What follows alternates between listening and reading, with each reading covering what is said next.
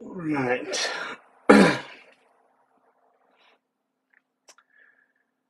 Wait for some people to start showing up. 'Cause... Oh, all right. D. Williams is here already.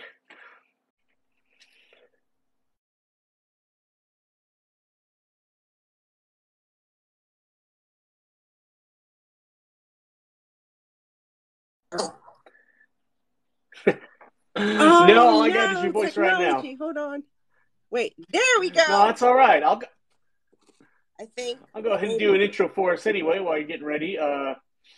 Welcome to Book Talk on Book Talk. I am your host, Ricky Treon, and there she is. Dee Williams is Hello. one of our guests today. We've got a really good panel set up with a lot of awesome stuff going on. Allie Dane is about to join us too, so we'll get her on. I'll introduce Dee Williams. She released a book today. She writes MC romances, and so she's going to talk to us all about her newest release, which is awesome. And then Allie's coming on. She's a good friend of the show, and Hi. she probably narrates about half the books you've read here on because of TikTok. So no, I'm kidding. I'm kidding. So we've got those two. DJ Krimmer is an author who just released a romance novel. She's going to be joining us, and author Maggie Dunbrock, who has a new fantasy release coming out on Friday. So we've, like I said, we've got a lot of cool stuff for everyone to talk about. Everyone's releasing new stuff, and I am not. So I am eternally jealous of all of the production that everyone has on BookTok that I do not. But since we have you two here already, let's start out with Dee and tell us about the new release today because The that's new release did not happen because Miss oh D no. got the flu and had to delay it until the 27th of the month. Oh goodness. Well, I was sick last week, so I know how that goes. The Going around. wintertime, sometimes that just Going happens. around. It was Mhm. like edits were in front of me and I just had brain fog. I couldn't remember the English language. I'm like, what is Hmm. this? It's like, this is not happening. But Well, that's how it and that's goes. one of the yeah, and that's one of the things about doing creative stuff is that some jobs you can feel kind of junky and go and power through and no harm no foul. But if you're writing or obviously if you're narrating or even if you're editing and stuff like that, yeah, if you are not in a good headspace, then you can actually do bad things if you're trying to progress on your work. You can actually edit in errors and all kinds of stuff. So You it's forget how almost to spell always the better simplest to wait. thing. The simplest words you forget how to spell. It's just like the knowledge is no longer there. Something you've known since kindergarten is just gone. Yep. So Oh yeah. Oh yeah. Let's see. We are. I don't believe that. And my boss Charles right. sent us some lights. I don't believe Maggie has sent me an invite. I've been looking.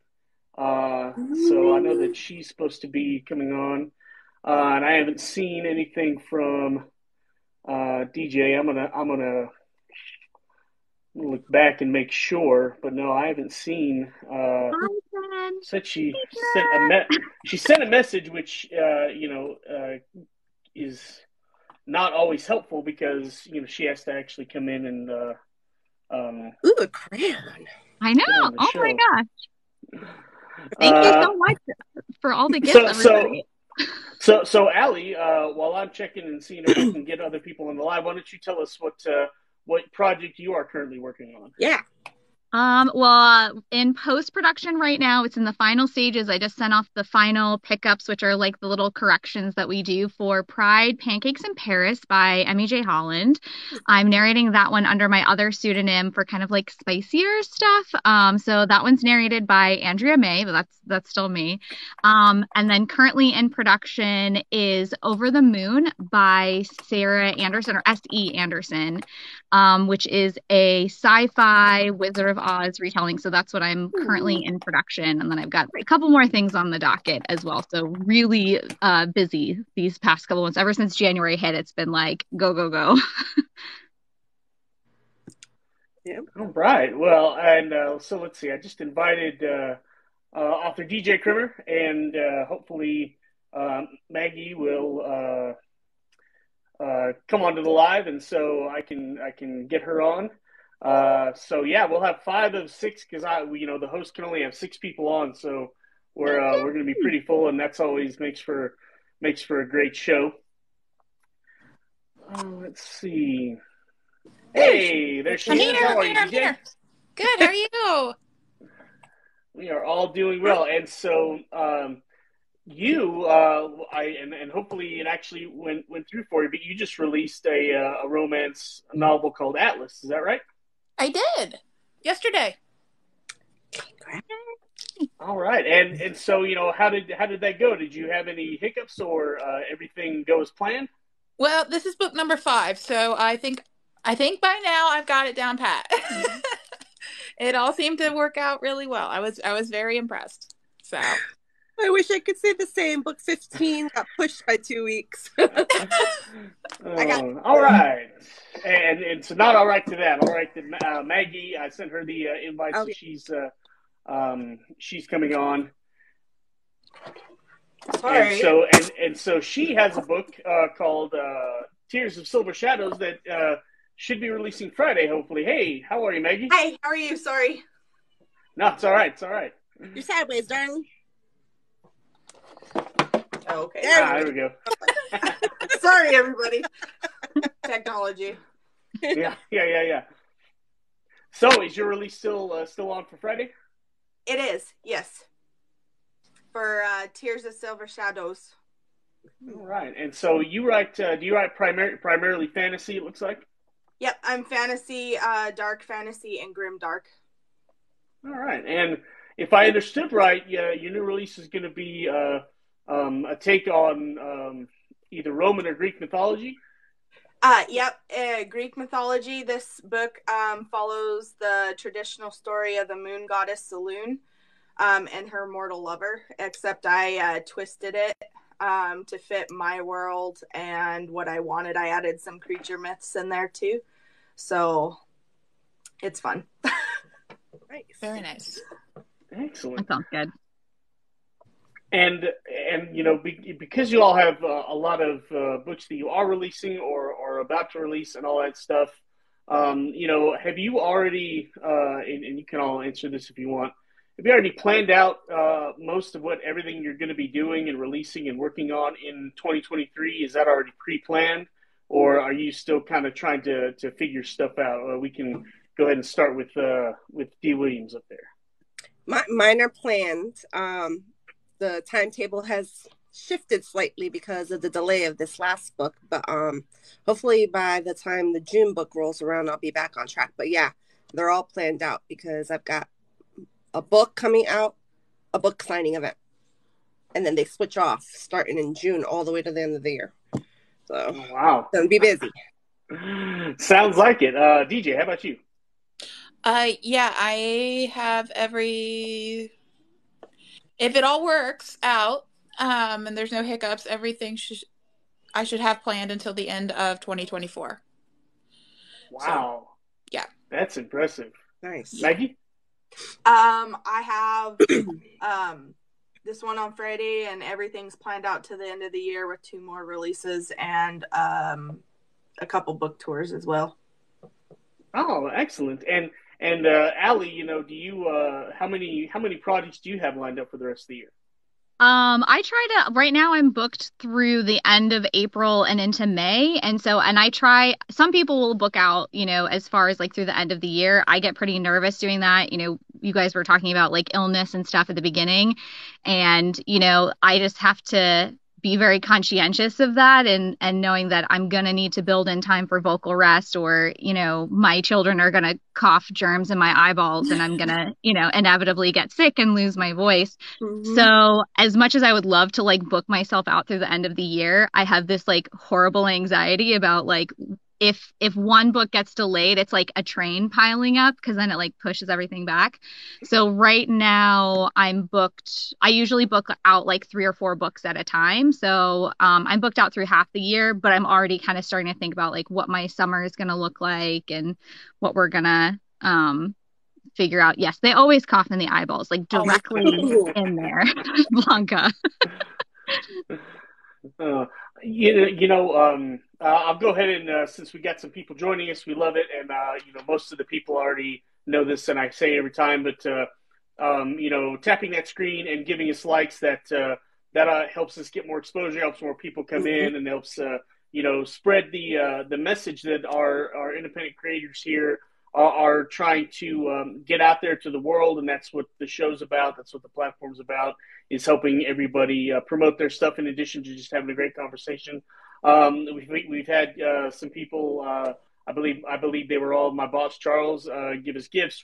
We always appreciate that. Those none of us are millionaires here, so all of those gifts are deeply, deeply appreciated. And so, one thing I know that a couple of you, Dee and Maggie, you talked about the tours and events and stuff. And Dee, Tanya told me that you actually help organize book events. Is that right? Is that sort of a side hustle that you do for other authors, or? Well, I live in a really big city, and Chicago really only has the one book event a year, and I wanted to create a little competition. So we're getting together with a couple of local authors, and we are doing our first book event April of next year, Cuffed in Chicago, April 2024. That's fantastic. Yeah, because it's the bigger events like that, you always see the same authors, like indie authors, new narrators, vendors. Unless you know someone, you're not getting into them. So we wanted to offer an alternative. So yeah. So I'm looking forward to it. Yeah, that's awesome. And actually, if you want to message me later, we have an author at Blue Handle where I work who has a strong foothold in Chicago. So actually, we have two. We have one that's going to be released later this year and then one that released last year. So yeah, we'll definitely want to know about your event and see if we can get them to participate. So yeah, message me after we're done, and I'll pass your information along to Madison, who helps coordinate all that stuff, and we'll make sure that your authors are on our radar. And COVID really put a stop to all kinds of stuff really went into turmoil. And I know me as an author, my first novel released in late 2018, and I really felt like I was just starting to build that up and make the contacts with the events and stuff like that. And then everything for almost 3 years just kind of went away. So, I spent last year building that back up, and I feel like I did a good job with it. And then, of course, I didn't really get much writing done. So, I mean, it's kind of, you spend too much time on one thing and the other one suffers, and it's never a great thing to, go too far one way. So Maggie, what you mentioned a book tour. Is that something you set up yourself, and where are you going to be going, and what are you going to be doing? So I'm actually part of Anytime Author Promotions for Salem, Massachusetts. Their promotion, Getting Witchy with It. I signed up for it last year. So it's me and I think 400 or 500 other authors that are going to get together at the Boston Peabody Marriott September 16th and 17th. This year, and everyone's going to have a good time and sign a bunch of books and lots of giveaways. So I have another one planned too, but I can't remember the name of it right now. No, that's all right. So DJ, do you have any book events that you're planning on going to this year? This year, I'm actually going to Salem. So I'm one of the authors going to Salem for the Get Witchy With It. Excellent. Yeah, so I'm pretty excited. It's actually my first event, so I'm pretty excited. I've got two events planned for this year. One of them is an award ceremony. One of them is a convention. The award ceremony is the Pancraft Awards in Louisiana in April, and then in late May, early June is Thriller Fest in New York. And I try to go to a few more every year, but years whenever I go to Thriller Fest, I have to really cut down because that one is about 2 or 3 times expensive as the rest of them, just because it's in New York. So I mean, that's you always got to plan out for that.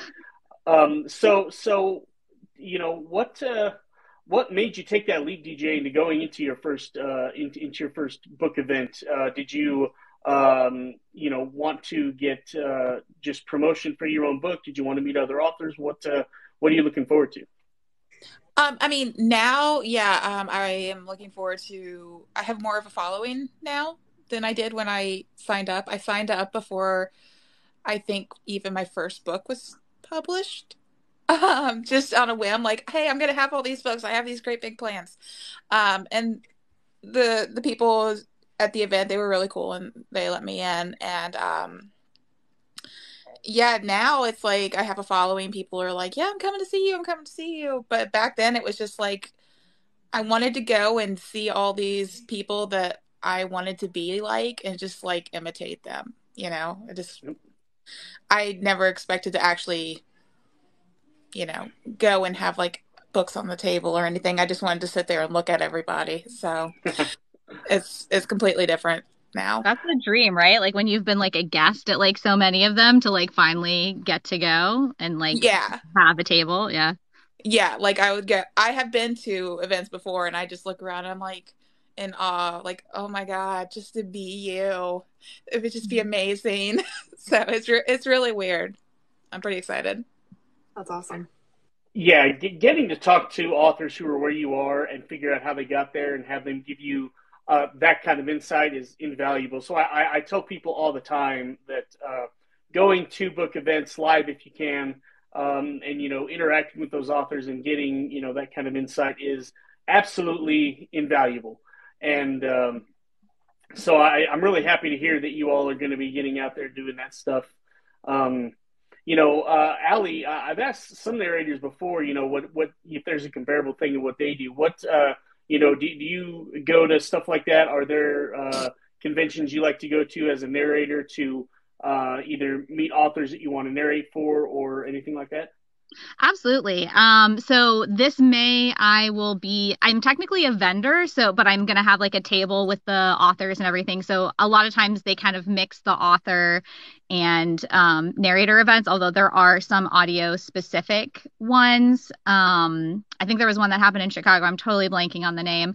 But I will be an attending narrator at Books, Gowns, and Crowns in May. So if you're going to Tampa, Florida, in May, I will see you there.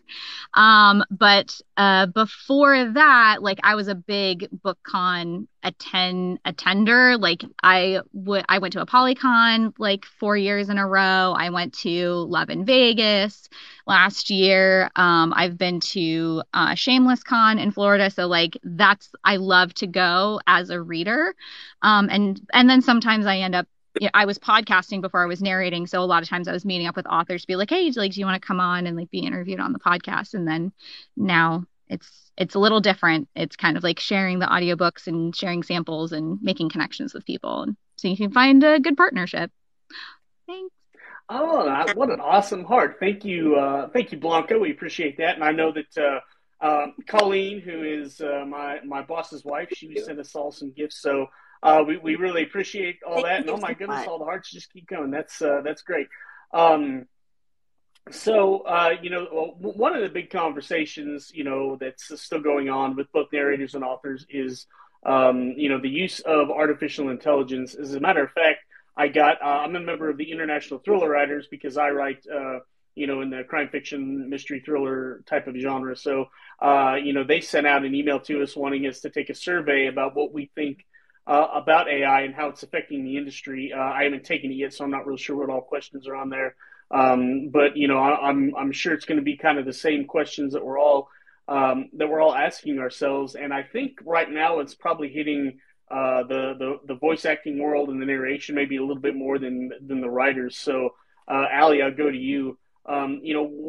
Catch us up if you can on the latest, what you guys are all talking about. I know I think there are petitions that are going around that maybe even a couple of you have links to in your website. So, give us the latest update on that.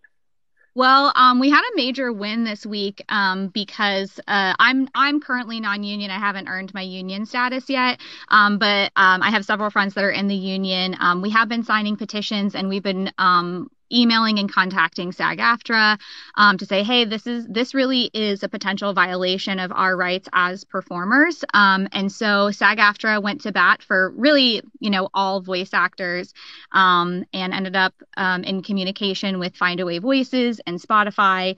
And they have made it very clear that it's not possible for authors to give away the rights to our voices for machine learning. So they've put a complete halt to that currently with Findaway. And so they're currently it's just a stopgap at the moment, and hopefully they're going to negotiate some fair use and appropriate compensation for that, and make sure that, we retain the rights to, our own voice performances.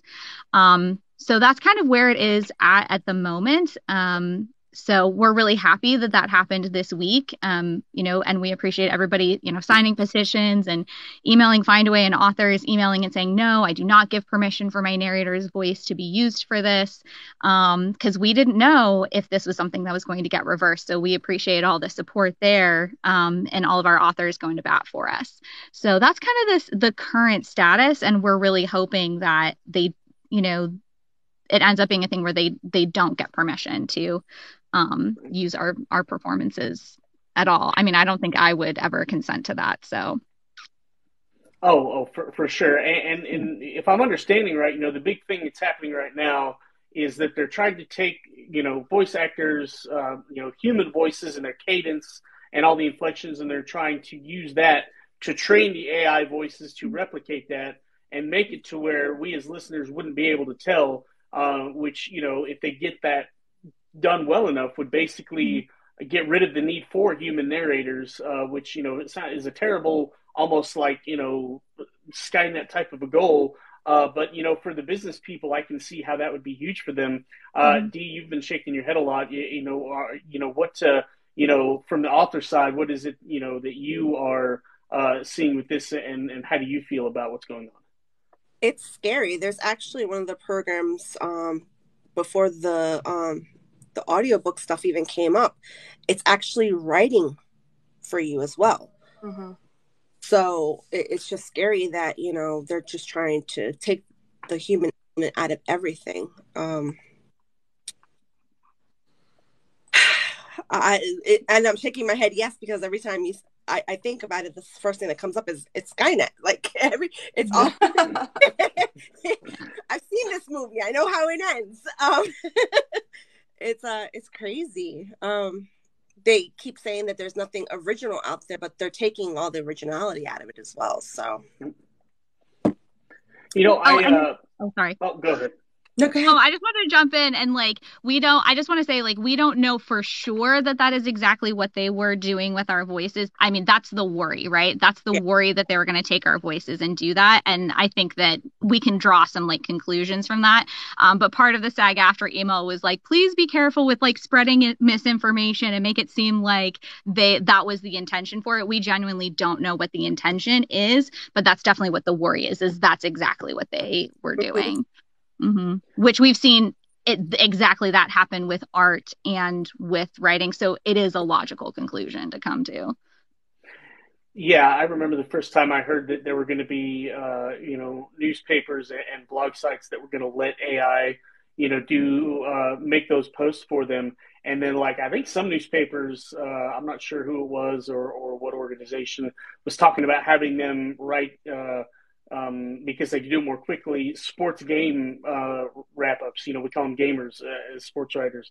Have AI do those and then print those and put those on the websites. And it's that's awful because there's no reason you would know this unless you know it. But high school football season, there's a cottage industry of freelancers, and these are people who do anything from every walk of life, who go and attend these high school football games, and they keep statistics and they write really short, really fast game stories and send them out to local newspapers, to major newspapers. And, some people make, $100, $200 a week, for a half a year doing this. So, it's employing freelance people too. So if they could just get the AI bots to do all that, that's a lot of people who are not getting that kind of supplemental income, let alone actual, professional sports writers. That was, one of the first things that came to my mind whenever they actually started doing that.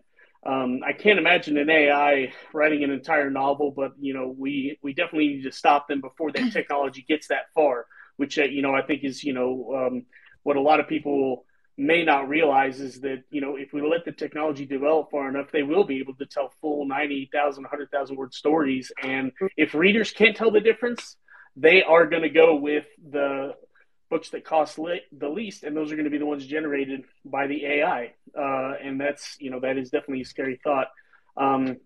You brought up art, and just real quickly, I did speak to an artist who isn't against AI as much as I thought that person might be. And granted, they don't do book cover art, but they do other art, and they do some freelance for us from time to time at the Blue Handle. And this person uses it as a tool to help inspire him and to help him hone his ideas that he then uses to create art and then produce it and get paid. So that is sort of a good use maybe of the AI, and we just need to make sure that it doesn't replace humans. So it's definitely a more nuanced argument maybe than I've heard some people make it. Not anyone here, and there's we're all down in the trenches, but there are definitely some pundits out there who are going very reactionary, and I always play the devil's advocate. Real quick, I do want to thank our moderators because I didn't before. Tanya, Celtic, blue to you. She helps coordinate this whole show. She gets everyone together. She moderates the comments, and we also have She Reads down there tonight, I believe, as well. Because we're going to have a big audience. We have so many great panelists. So they're down there doing the work because thankfully we have a big enough audience that I'm not able to just do it on the fly as I'm talking to y'all. So needed to thank them. And she's the one, Tanya. Who did we lose? We lost somebody. Oh, well, I will wait for her to see if she gets back on here. There we go. Okay, she's looks like she's back. But anyway, Tanya is the one who pushed me to get the background, which some of you who watch the show regularly will notice that I don't have the normal Chinese restaurant thing behind me.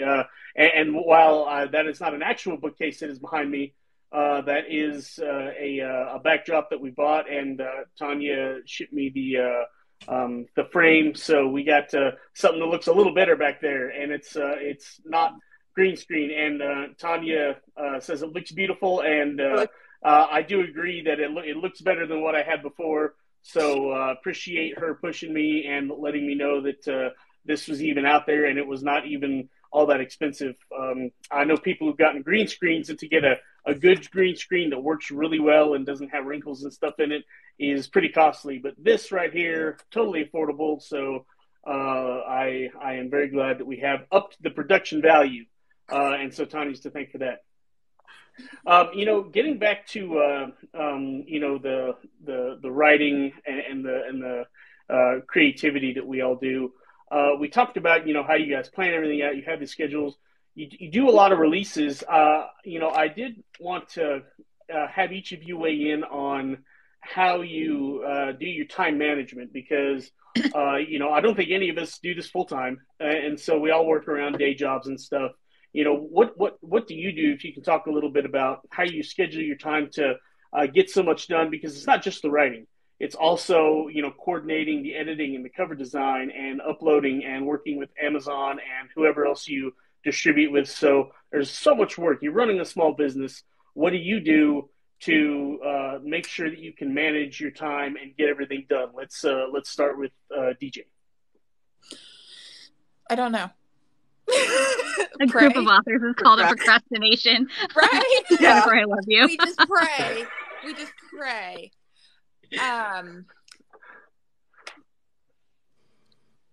Yeah, so with me, I'm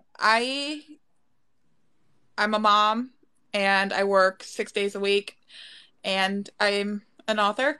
So it's very much I run on very little sleep, and I was an excellent crammer in college. So I learned how to just kind of do a lot in a little amount of time.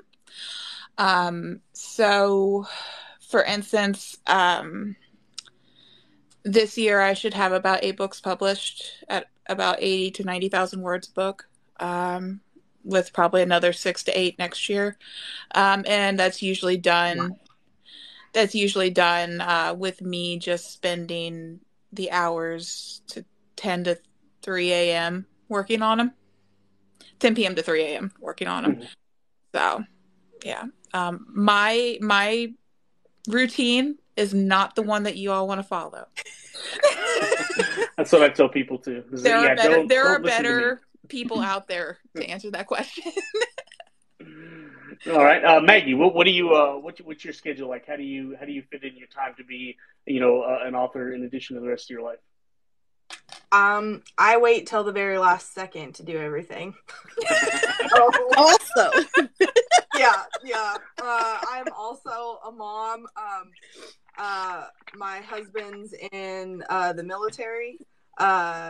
So we're constantly busy or going and doing. I also work from home. I'm a formatter for self-publishing. So when I work, I could work 6 to 8 hours depending on if my kids are not tearing something up, or I could work no hours. So I really don't know how to manage my time. I can't even manage my life. So I'm just trying the best I can. All right. And Dee, how about you? You guys are going to hate me. I'm actually retired. I'm retired. My husband is a travel nurse, so he spends anywhere from 8 to 13 weeks away from home. And my youngest child is going to be 15 this year and is self-sufficient. So I'm so jealous. I know. I'm sorry. You'll get there. Someday. So I am a little bit of a procrastinator. But yeah, coffee and grace, and I'll sleep when I'm dead. But that's how I pushed out so many books in such a short time. That's awesome. But however, my books aren't as lengthy. I think my longest book is only about 55,000 words. So they're quick reads, but they all come out pretty much on a rapid release schedule. So like every other month now. So. Gotcha. And Allie, obviously, it's a little different what you do versus what the writers do. But what sort of hours do you work and how do you fit it in? Team no sleep over here. So yeah, I also work a day job and I'm freelancing as an audiobook narrator, and basically the quietest time of day is like after 8:30 at night. I put my kids to bed. So I don't do any daytime recording, so it's basically I'm like nocturnal and don't sleep very much when I'm have some major deadlines. Something that I added recently is I hired a PA, and that has helped me a lot because I just could not keep up with my social media posts, and she helps keep my schedule. And then I also use some pretty elaborate Excel spreadsheets and also Airtable. I don't know if anybody's familiar with the Airtable. I love it. And so I basically have a very elaborate spreadsheet of what do I have that's in prep, and what do I have that's accepted but hasn't been moved, and everything's color coded, and my PA is able to see where I'm at, in all of my processes. So she'll be like, hey, you said you were going to be at this point with this book on this date, and it looks like you haven't moved it yet. You good? Do you need help? And yeah, and I just try to build in lots and lots of buffer time, but basically just a lot of time super late nights recording, and lots of tea and caffeine. Yeah. Yeah, I tend to come alive and do my best my best sort of either creative work or research, sort of studying stuff at night. But yeah, during the mornings, during the day is whenever a lot of the actual work that I do for my job gets done, because I work from home. I set my own hours. I have lots of time in the afternoon whenever I make calls for our editing and author services stuff that we do through Book Puma. But yeah, I definitely and I had a talk with someone recently about trying to be a little more diligent about having a real schedule and blocking off time for certain things rather than waking up and seeing what I wanted to do, at a certain time, because I got to where I liked that freedom. But then I figured out that, if I'm going to get everything done that I want to do, I have to be a little more diligent about, I can do these things in these hours, and then, block out this time for this and this time for this. So my schedule is always in a state of flux, but I also am not good at sleeping. So that definitely, I'm right there with most of you guys on that. Pretty sure that's mandatory to do this. Yeah. Yeah. Oh yeah. You have to have a little bit of night owl in you. Yeah. I feel like it's like we're all a little bit crazy that way. I don't know about anybody else, but I work on like 9 books at once. Does anyone else do that? Because I get bored with one. 3 is so. I just started that. Like I was so religious about like start to finish, and then like I'm trying to rapid release these before Salem, and it's like I gotta be hopping now because I have like one going to an alpha, one going to an editor, and I'm just like hopping around, and it's a lot easier now. Like I feel refreshed. Like, oh, this is a good idea. I don't feel so bored now. Yeah. Dopamine chasing. Yeah. I recently discovered that too, actually. I'm not working on prose right now. I decided I'm going to take this year because I'm absolutely a crazy person. I've done the book thing, I guess, in my own mind. So now I'm going to see about screenwriting and filmmaking. So I'm going to take a year and try to do more of that and figure that out. So, but I recently realized that, that's a shorter form, both in terms of the amount of words that are on a page, the amount of page, that makes up, a feature can't really be more than 120 pages. And, a pilot, is about 60 for a 1-hour drama. And then, a short film can be short as you want. So you can finish stuff more easily. And because of the way that everything is structured, you can bounce around easier. So I started doing that. People have recommended that. And it is a different feeling because I was absolutely dig into a novel, spend 6 months writing it, start to finish, getting it where I needed, and then send it off to my publisher, and then kind of start on the next one and go through that routine, which is how people who can write full time, that's kind of how they work. When you talk to the bigger authors and the full-time authors, that's sort of how their schedule can work. But when you have a day job and you have other things going on in your life, I have found that, if you can bounce around from project to project, you are chasing that dopamine high, I know one of you said, and just always feeling refreshed about stuff and chasing a new idea. And, whenever you're not on strict contractual deadlines, I've enjoyed that. So I definitely am, developing a different way of looking at working on writing projects and, the different formats and stuff. One thing we like to talk about here, because we're all independent creators, and the 3 authors on the panel, you all essentially run your own small businesses, and you have to do everything when it comes to producing your books. When do you find the time, or what strategies have you developed for the marketing side of things? Because people often ask me, for the publishing side of stuff, and whenever I'm talking with authors, they are always like, I need a lot of, what advice can you do the marketing for me? And I'm like, whenever I find somebody who knows exactly how to market a book and sell 1 million copies, and it's a repeatable system, I will point you in their direction, and I haven't found it yet. So what do you all do to try to, let people know that you have books out there, and have you found stuff that works and doesn't work, and what's that like? Maggie, why don't we start with you?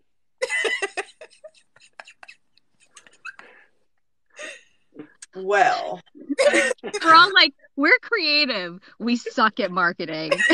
Well, which is kind of the standard answer, which I'm like, hey, whenever I figure it out, I'll let you know. But everybody has stuff that they like to do, and if we all talk about the different things that have worked for us and that we enjoy doing, maybe we'll all learn from each other. I don't know. That's the hope. I personally I run, so because I don't have enough time during the day already, I have a engraving business as well. So when I send out orders for that, I include anyone that sends me bookmarks or things like that, stickers, things like that. I include all of that stuff in the orders that I send out with my other business. So I do marketing for myself and other people as well that way for more reach and goodies and things. I've also found pretty good success posting in like random Facebook groups for like town chats, things like that. You know, finding people that like to read there. And every once in a while, I'll have a really good TikTok video that'll hit, you know, a couple thousand people and go live. But unfortunately, you know, I'm not in the OnlyFans category, so my videos don't get seen a lot. But my books are fire, so any of you that, you know, want some spice, it's not going to be there either. The books are in that category, just not you. Yeah. Got it. Well, and you know, people who want to rely only on social media stuff to help them gain traction and stuff, like some people have, you know, do that to great effect, but the algorithm is always changing, and if you do nothing but try to chase that algorithm, you know, I've found nothing but disappointment. Most authors I know haven't found a way to consistently do that and consistently see bumps in their sales that they can get from that. Now, one-on-one interaction with people, I know some people who, if they spend a couple hours a day, you know, liking and then reaching out to people who are potential readers of theirs in their genre, you know, they can get individual sales like that, and that's a strong hustle there. But you know, that's the returns on that are not, you know, what we would all want, because the margins in publishing are crap, right? It's not like we're all making $30 a book. We're making, you know, 30 cents to $3, depending on, you know, who you're publishing with. Right. You know, Dee, do you have anything that you like to do and that has worked? You know, especially on a sales level, but even just on an exposure level, maybe getting you some KU pages read or something like that? You know, honestly, I have had really good success with Facebook ads, and I know a lot of people have not been able to crack them. I have not tried ads or anything like that, but I see a significant drop in my page reads and my sales whenever I forget to refresh those ads. I set myself a budget for what I want to spend every month, and I always make more than what I spend. So as long as I'm not in the red, I call it a win. Oh, absolutely, yeah. So Facebook ads, I did a trailer once for a book and got a lot of people to click on and view my Amazon page, and I did get more early sales from that book than any of my other ones. So you know, I think the video aspect helped, but that's the only time I've ever seen any real success with Facebook ads. So. And now that they're merged with Instagram, it's double bang for your buck. Your ads on both. Gotcha. If you've got a bigger following on Instagram, it'll work for you that way too. Okay. DJ, what do you do to promote your books? So I did things a little weird. About 7 months before I decided to publish my first book, I got into all the authors groups and started hounding them to find out what they did, and everybody said the same thing: build your newsletter. So I built my newsletter, which was basically me just saying, hey, this is what I'm doing today. You know, this is what I'm doing this week, you know. And I mean, now I have, you know, several thousand, you know, subscribers, and it works really well. But my newsletter and just interacting with your readers, like in a Facebook reader group and stuff like that, is really where those people in your group are your fans. Like they, like it's weird for me to think like that, like, but they actually are like your fans, and they want to see you succeed. So like yesterday was my release day. I'm not a crier, but I was in tears with the amount of love. Like, I mean, these people, without even asking, were all over everywhere, just in my t-shirts, holding my book, you know. And like, I feel like that's where you're going to get the most success, is if you just really got to engage with your fans, like on Facebook. You got to find if you can't be on Facebook, Discord, just something that you have a little group of that they can come to, and like you can be real with them. Because I mean, if you close that wall, you're going to be You're no different than one of the big people they can't ever reach. You know, Yeah. and I think as an indie author, that's where we're different. You can reach us. We want to reach Yeah. you, you know. I know there's the Mhm. reader space and there's the author space, and we try to keep that where it is, but we like it when you guys say that you like our books. We do. Oh yeah. Yeah. We do. Yeah. I get so excited. I'm like, oh, you liked it? Really? You haven't done your first event yet, but you're going to be surprised at how people are going to be there and excited and like just kind of like looking at you really timid. Like they're afraid to approach us. That And will be like so weird because I'll be afraid to approach them. I would be Like, no, I'm like, here if for somebody shows up and knows me, I'm gonna probably like start crying. Oh, I will for sure cry. Just let it be out there now. Whoever comes up to me, I'm gonna cry. The first one. I'm gonna Oh cry. yeah. Yeah. Every time somebody who doesn't share DNA or at least, a family name with me says that they've read my book and I didn't ask them to and they enjoyed it, like every time, even though I know how many copies I've sold and it's way more people than I know in real life. Like I understand people are out there who I don't know who have read my book.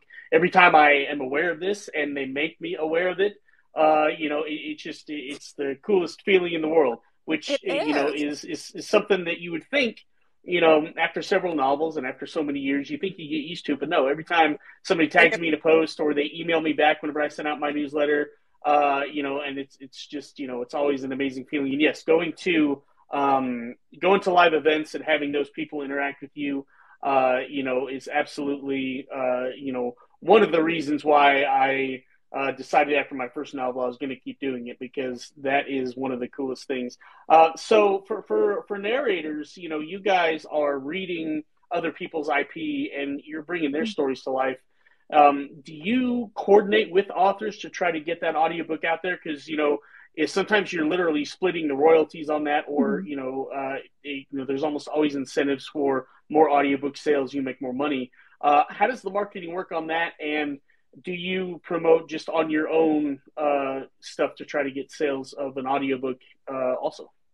Well, I mean, I think ideally, especially if you're doing a royalty share situation with an author, it's sort of like a mini marriage that you have with them because you're connected for 7 to 10 years, depending on which platform you're on. So ideally, if you're doing that, it is some like coordinated efforts. And I know some of my greatest friendships that I've developed with my authors have been my first, royalty share authors that I've worked with. And I think we're all trying to figure that out. I think the things that have kind of driven sales to the audiobooks the best is Emma Steinbrecher / Emmy J. Holland is her other pseudonym. She does these amazing aesthetic videos that she overlays like clips of, my narration, and that seems to really drive the audiobook sales. And the other thing that I found that really, and I have to get permission from the authors to do it, is when I'm doing the live narration, like my posts don't do very well. I feel like sometimes like this very specifically made videos like are not really on trend. So they don't always do super well. But going live, and when I have author permission to read it live, a lot of those people that tune in, they will end up going and, getting the review copies, or, actually going, and even if they've listened to most of the book be recorded, they're like, okay, now I want to listen to the finished project. But even when I'm not doing royalty share, it's, you work so closely with the person. And that's what I love about doing indie, is that it's not just like some nameless, faceless person that I'm sending a recording off to. I really want to support them and I want their book to do well. And I think when the book does well, it reflects well on, my work. And so, I'm always kind of like, whenever I can, I'm posting and kind of promoting or talking about how much I love the book. And whenever possible, I'm like, please, can I narrate it live? And like, this is why it's good. And fortunately for most of the books I've done, they've been okay with that. And it's been a very fun experience to do it that way. That's cool. Excellent. All right, so we're getting some calls, and it's always good to do when you have a big panel of different authors to do book recommendations. So we've talked about, you guys have had your new releases, but, what are some books that you guys have read recently that you really think that our audience should pick up? And not each other's books, but people who are not currently on the panel. Who's whose books should we be out there reading? And whoever has just a burning desire and really wants to talk a book, feel free to do so. Oh, pick me. All right, Maggie, go. Not if I beat you to it. All right, Maggie, then Allie. Oh no. Oh, sorry. No, you go. Rock, paper, scissors. Go ahead. I was going to say, other pair of indie authors, they're twins, Krista and Becca Ritchie. I will talk about them any chance that I get. I adore them. Their audiobooks are incredible, and they have incredible audiobook narrators. I just recently finished Love and Other Cursed Things, narrated by CJ Bloom and Lessa Lamb. Just amazing. So good. The Like Us series is fantastic. You should definitely go listen to it. There. That's my plug. All right, Maggie. And Insect Desire, shut up. So one of the books that actually has been released within the last year is an author, Claire Andrews, daughter of Sparta. Her and I had a podcast together, and she is absolutely fantastic. She is so nice. She loves all of her fans. And her books are absolutely fantastic. She does Greek reimaginations as well. And Daughter of Sparta follows Apollo and Daphne, because there's not a whole lot on that story. And the way she tells the story, you could get lost in the pages for days and be eaten by wolves, and you'd be totally fine with it. Just everything in it, the imagery, the way she uses her words is fantastic. So if you haven't read anything by Claire Andrews, I highly recommend it. She's got all 3 of the books out for that series. Excellent. All right. Dee, what do you got? Oh, geez. It all depends on what you're in the mood to read. The series that I just read, which I absolutely loved, it's a fantasy series about werewolves, but with a twist. The cover. When I tell you a cover can sell you, this cover is gorgeous. Hang on, I gotta show it. I'm a huge fan of Shifter, so I'm like, which world fantasy are we talking about? Okay, I haven't read that one. I can't even describe it from all the spoilers. Just know that it's a werewolf clan, and she calls on the deity of that clan to help her in a situation. And when he shows up, all hell breaks loose. It's a great storyline. Absolutely great storyline. It's the first one actually is Rejected, and it's Jayman Eve. I'm not sure if I'm pronouncing her name right. Jayne Eve. Australian author. Indie Australian author. She's great. That's All fantastic. right. DJ. Oh, I'm terrible. So I have been in a sports romance, which is I'm never into sports romance, but an indie author who's she's the sweetest, absolutely the sweetest person you'll ever meet in your life. Named Brittany Ann, does the Batter Up series, and she actually just completed her series. So it's Batter Up, Swing Batter Swing, and Slugger. But they're so good. It's baseball meets mafia, some FBI. It's really, really good series. So I've been reading that one, and then another one, which is not an indie author, if you guys haven't checked out, Olivia Dade. She does the Spoiler Alert series. If you haven't checked that out, you're really missing out. It's sci-fi type of setting, it's movie stars who work on kind of like a Game of Thrones-y type of set. Very body positive. The female characters are plus size. Romantic comedy, but it's really, really cute, and they have a lot of nerdy references in it. So if you're into that, I would check her out. But no, I'm not I'm terrible with if it's not on an audiobook, I can't really read it because I'm dyslexic. So I'm kind of limited to I can't get all the cool shifters and all that stuff yet. That's on audio. Is it? Yes, ma'am. I need it then. Because there I are should not a send you whole a lot Clan of of Wolves. there are not a whole lot of like great shifter. I mean, well, there are, but I've already listened to them all, so I need more. Yeah. DJ, have I sent you a copy of A Clan of Wolves? Because if not, I should. No.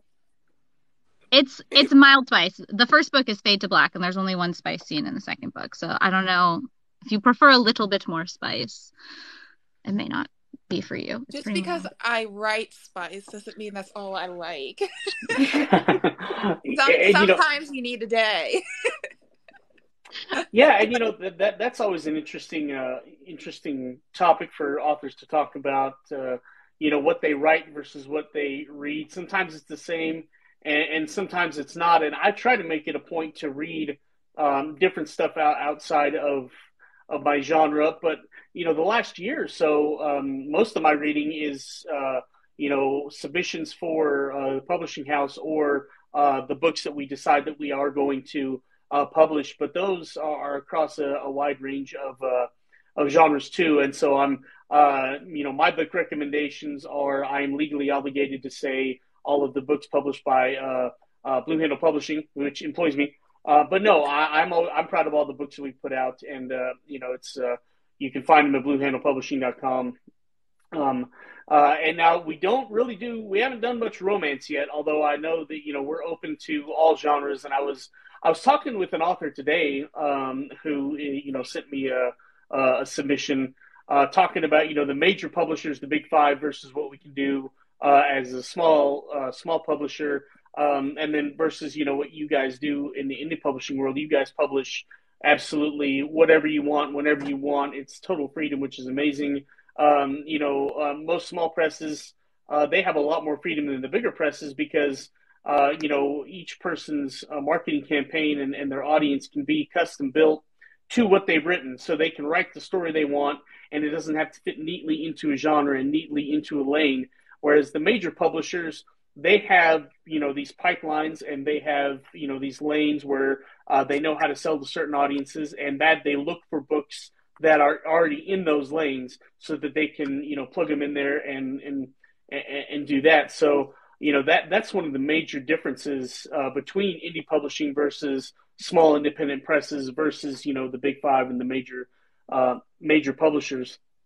But another difference is in the audiobook world. Because indie creators and small presses both can use ACX and go straight to narrators, whereas the big five they have much bigger contracts. They have to work with unions, as Ali was pointing out and stuff like that. So it's a little different ball game. I wanted to ask the authors on the panel: have you gotten any of your books made into audiobooks? And if you have, what was that process like? Because it seems like every author I asked that to has a slightly different take on how they found their narrator, what kind of contracts they use, and all that stuff. So let's, looks like DJ, were you raising your hand there? Or were you tapping on your phone? I was swiping. Okay. I mean, yes, I do. Actually, my books are in audio, but I had a thingy. But sorry. They keep talking in the chat about this horrible book I did as a joke. Well, we all did it as a joke, and they're like, "This is my favorite book." It's lies. It's a beautiful love story that will stand the test of time. Like, I mean, it's beautiful. It can't be worse than Red Hot Allosaurus Summer. What's that? As in dinosaur? Allosaurus is in a dinosaur? Oh, yeah. That was funny, though. This one, and this Sex Desire, like, really grips you. It's gripping something. That's for sure. All right, let's not get TikTok to put us in jail. Because that does happen. I'm sorry. Believe it or not. Oh yeah, some comments in the live were filtered to predict the community's experience. Oh no! So congratulations, panel. Good job, Allie. No, I'm always causing trouble every live. But no, yes, I have 2 audiobooks out, and I should have 3 more by the end of summer. If Paige Paige is my narrator. It's going to depend on Paige and Christian Leatherman. If you guys aren't following Christian Leatherman, I don't know what you're doing with your life, because Christian is he's a lovely individual as well. He's just like good people. He is such a good person, and I'm telling you right now, y'all need to be listening to Fox, because I have a very unhealthy relationship with that voice. But I'm really spoiled when it comes to my audiobook narrators, because I just kind of latch onto them like a stray cat, and they can't get rid of me. And they just pet me and tell me I'm pretty and keep doing what they need to do.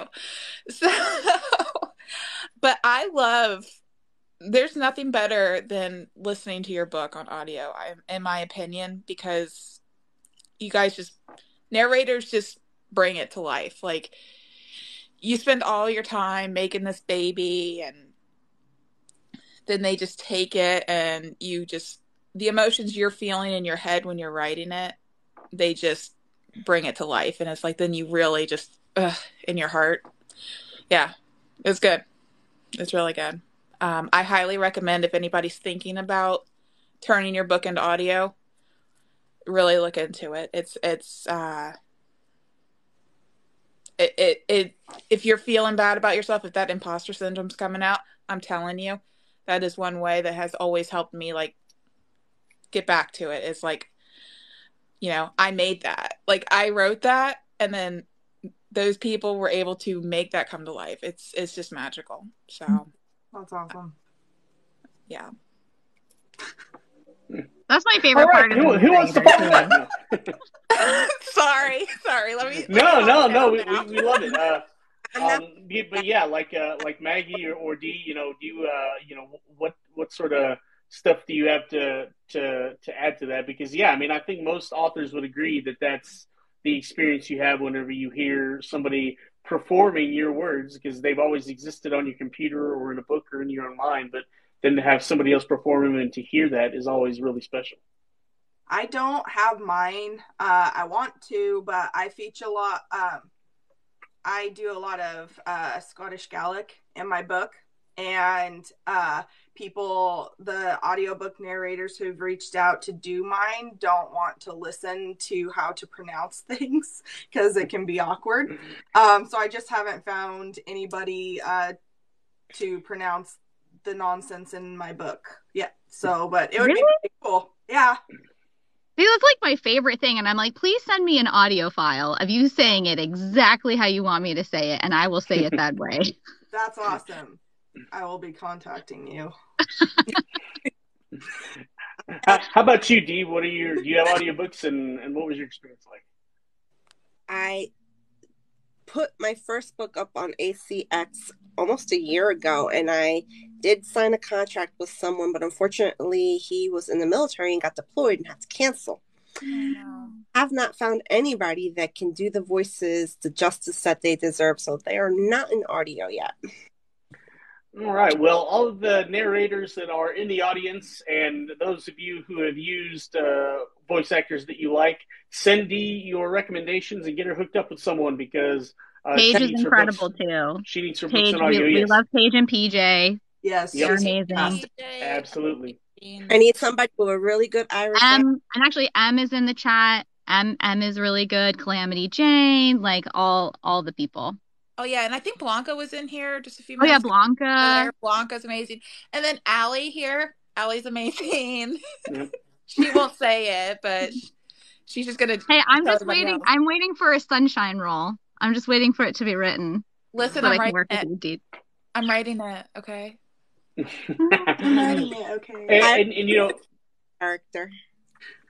And one of the reasons we like doing the show is helping people make connections that they might not otherwise have. So yes, by all means, if you are a voice actor looking for work, get in contact with Dee or get in contact with someone who knows her, and let's get her books made. Another thing that you all have to worry about as independent authors is the artwork for your books and also the artwork for your marketing. Maggie, I believe that you do that either professionally or as a side hustle. So what sort of artwork do you do, and can you show us some samples, because this is a visual medium after all? Well, I kind of brought some stuff. My bad. So this is a bookmark that I drew. You can't really see it, but I engraved her face on it. This is a main character from my book. Gosh. That is beautiful. That's awesome. So it's actually in my book. The full art copy of it is in my book. I did. This is a little bit more of her face. Let's see if I can get my camera to work. Oh, wow. And did you draw her face, or is that? Yep. Nice. And her eyes. my My gosh. I've had people comment on this that it's AI. It is not AI. I'm not going to give it away, but once you read Tears of Silver Shadows, you'll see why her eyes are like this. But everything on this, I drew and designed myself. That is wild. If you look at my Instagram, which is the same name, I did my own logo for it. Let's see if I can get my life together. This is a little snapshot of it. Oh, wow. So I design logos for people, authors. I've designed a lot of authors like Hannah Blue C, Harper Conway, Harper Riley, their logos for them. So I just like to do graphic design. I did IT for a long time after the military. So anything like digital arts and things like that, that's what I like to do. That's awesome. You are so talented. That's amazing. Thank you. We have fun. We have fun over here because, Triple threat. Cry. I know. What can you not do? I mean, geez. Oh, Do we all have ADHD? Because I feel like that vibe is like we're jack of all trades, master of learning. No, exactly. I feel like you have to be in this industry because nobody's going to do it for you. Mm-hmm. And to always have it outsourced, to have everybody else do it, you're going to be spending a ton of money on things. I like to, with my formatting business for indie authors, I really aim to try and either do it free or like cups of coffee, things like that for indie authors, because formatting and editing are the two things that you really need in order to self-publish successfully. And those are the two most things, other than cover art, that's pretty expensive. So I try to give back to the self-publishing community and everything. People message me, be like, hey, I'd like to get a logo done. I really like yours, or they'll reference someone I've done. And I'm like, okay. And they're like, I don't have anything, but I want to put it in my book. And I'm like, okay, no worries. Like, I'll just do it up real quick, but you have to give me like a week to do it because I procrastinate. So as we've established, we are a procrastination of authors on this panel, narrators. So emphatically, someone is calling out for you to show us the cover of your book, Maggie. Okay. And having viewed it online before the show, it is excellent. Thank you. As are all of them, yeah. And I'm assuming you did that yourself. I worked with a cover designer for this one. The elements are my thought process, but she put them on the cover itself because I can't format a cover to save my life. Gotcha.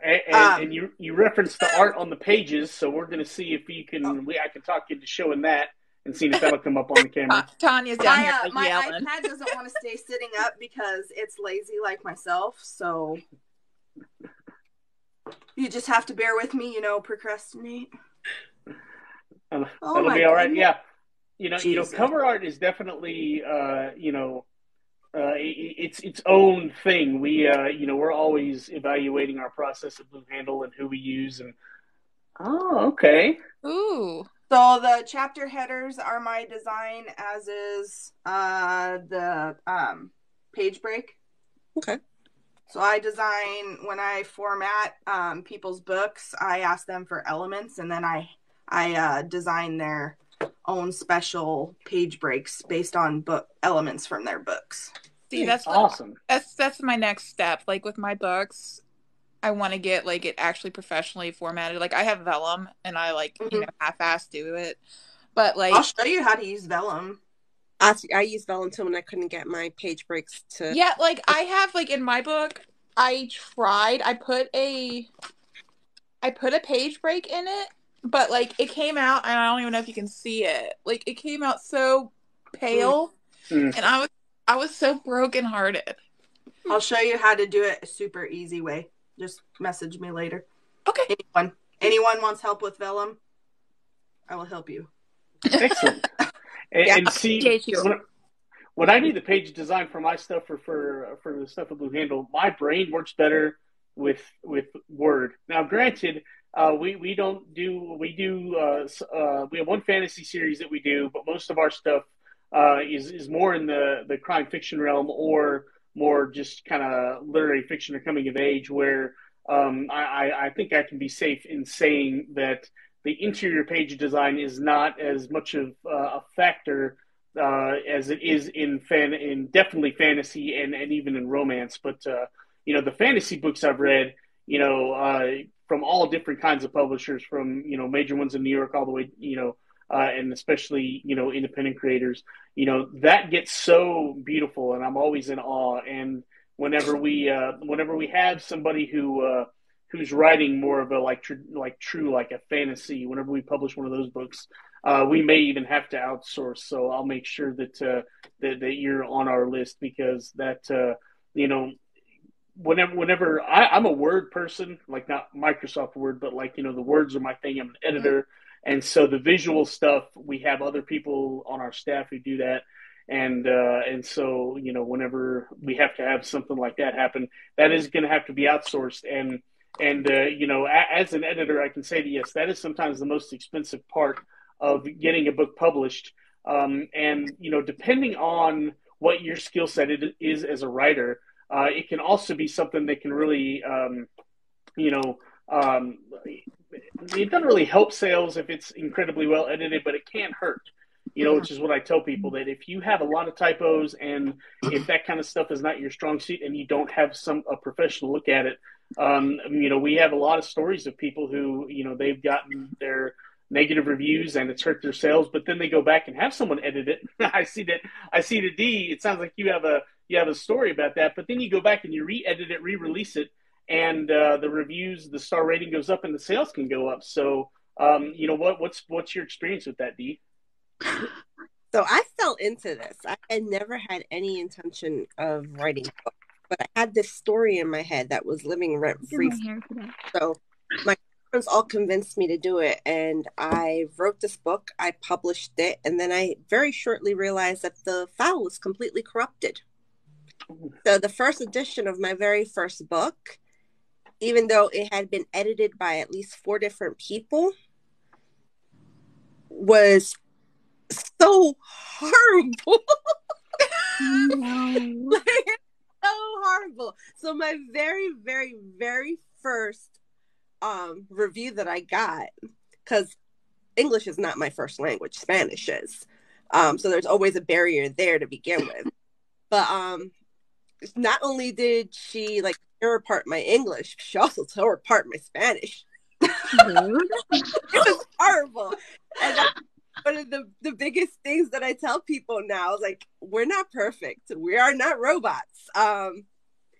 There's not a book published that is perfect. Right. Nope. I mean, and if that's what's going to scare you from releasing your book, me as an example, when I tell you that book is still going through edits as we speak with a professional, and we're still finding things wrong with that file. And it's been out for almost 2 years. And it's still my #1 seller. Errors and all. So there you go. I'm glad Same. you said that, because mine did the exact same thing for the first one. And I'm like, Mm-hmm. I've promised my first author that I will re-record and re-release at like no cost her first audiobook. It's not bad. Like we don't have bad like reviews or anything, and like I love what we did with it, but like now listening to where I am now, I'm like, oh God, I just want to redo it. Well, the shocker thing was when I read the review, I'm like, what is she talking about? And then I went and I looked, and the copy I had was a lot cleaner than the copy that somehow got transmitted somewhere in between my file and it uploading to Amazon. The file just got completely corrupted. Wow, that's awful. Twice and re-uploaded, and there's still issues with it. Like publish it and republish it again. I refuse. So file corruption notwithstanding, it seems like most creators, the first book they release or an audiobook in Allie's case, that they usually, after some distance and after having done it a few more times, realize the things they wish they'd done the first time and that they can improve on. And, very few authors, I've never actually talked to an author who, when somebody asks, so which one of your books, I've never read any of your books, but which one should I start with? I've never heard anyone say, you should start with the first one that I released, a number of years ago. Like, not one time ever. It's always, you should read my latest release. Or sometimes an author does have a favorite that isn't the latest one they've released. I have one called Let the Guilty Pay that is not my most recent, but that's the one that's closest to my heart that I tell people.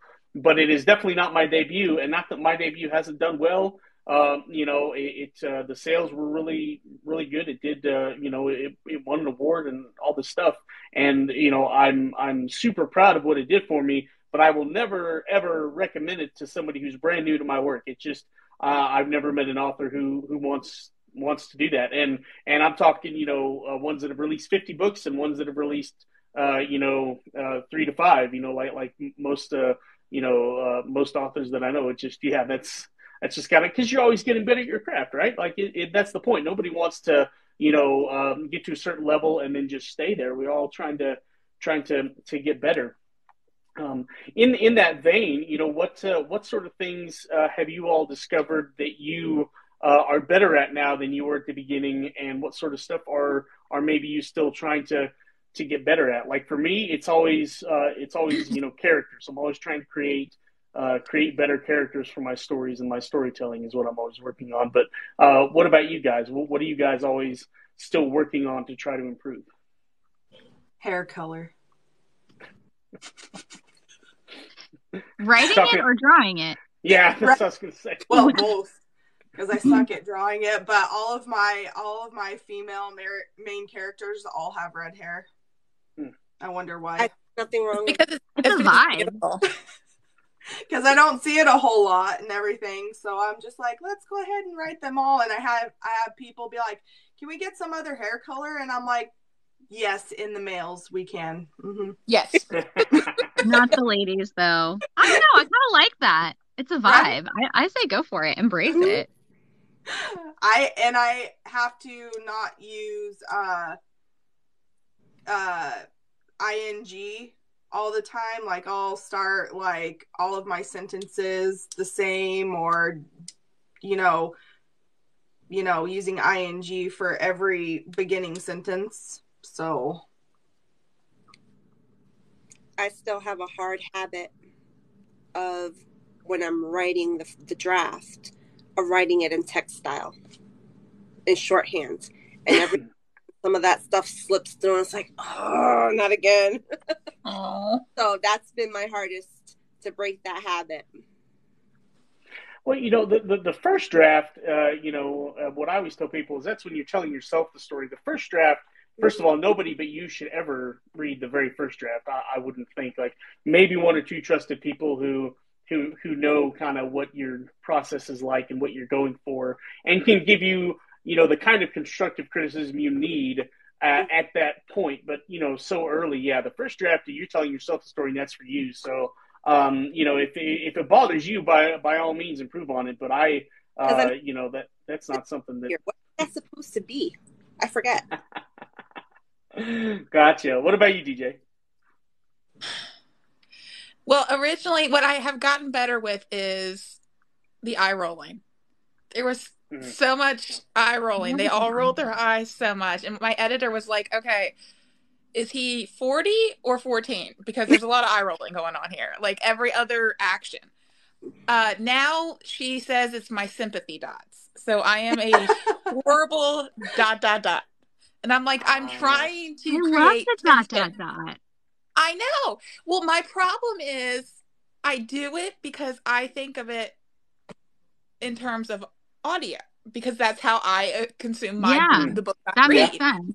That's why I like it. Right. So I put the ... because I'm thinking, okay, that's where I want, them to create a tension, a tense moment. And she's like, okay, but you can do that without dots. I think we did a word search and in 50,000 words, I had done ... 400 times. Oh, okay.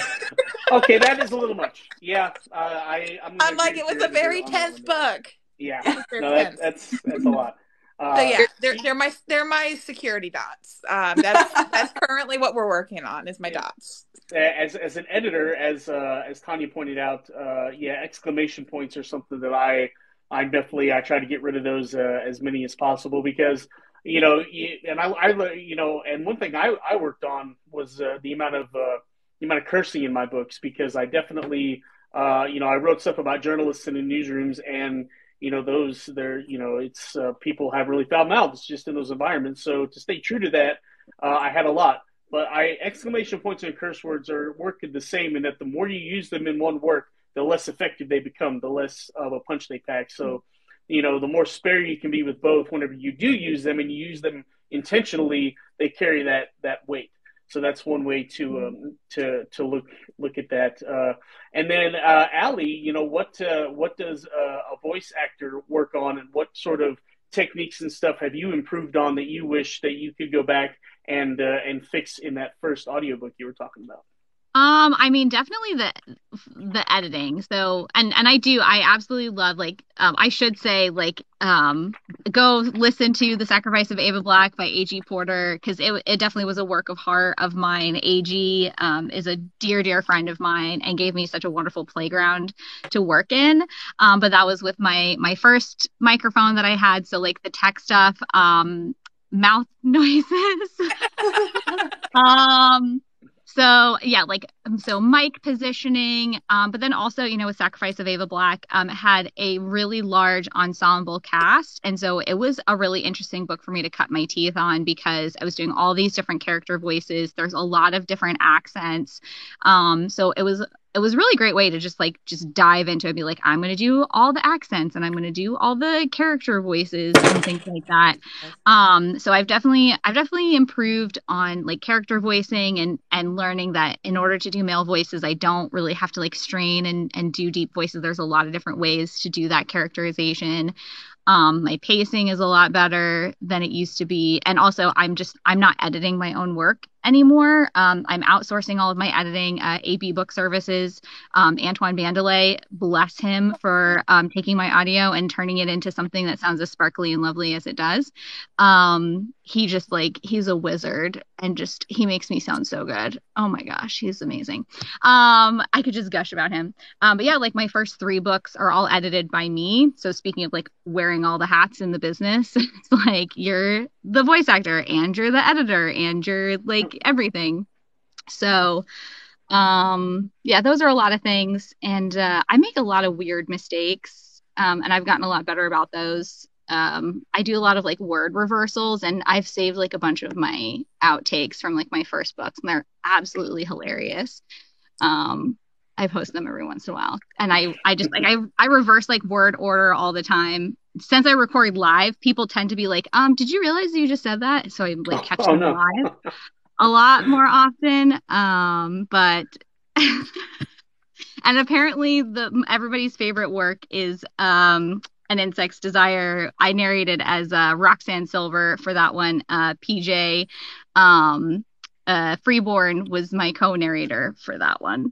But yeah, apparently that's my best work yet. Yeah.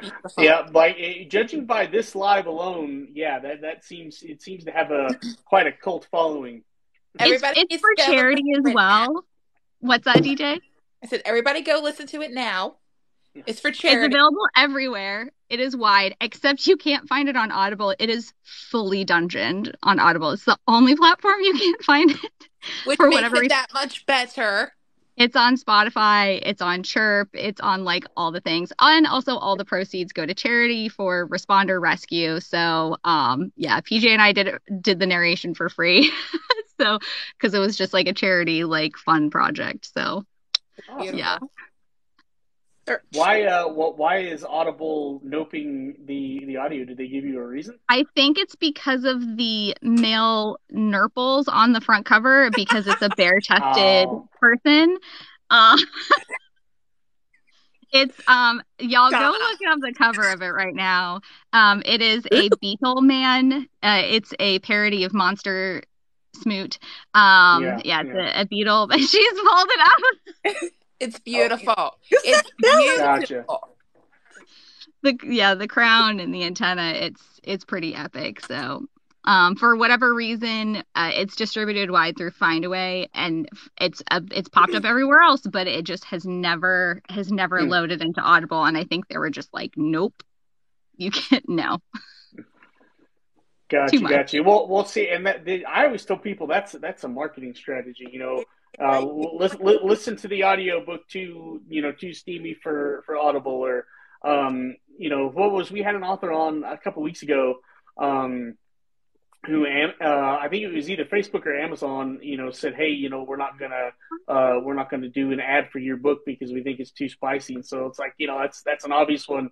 Read the book that Facebook says is too spicy for you. Like, I think that would drive sales immediately.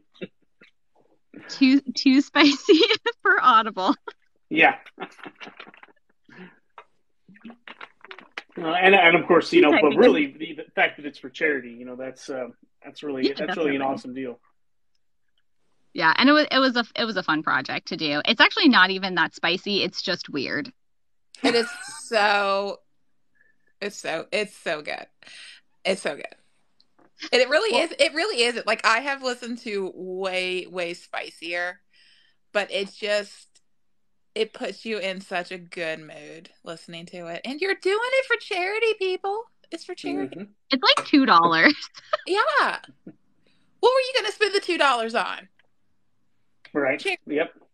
Charity. And you will get the sweetest new pet names for your significant others. others. My little aphid. You are my little aphid. I love that book. Yeah.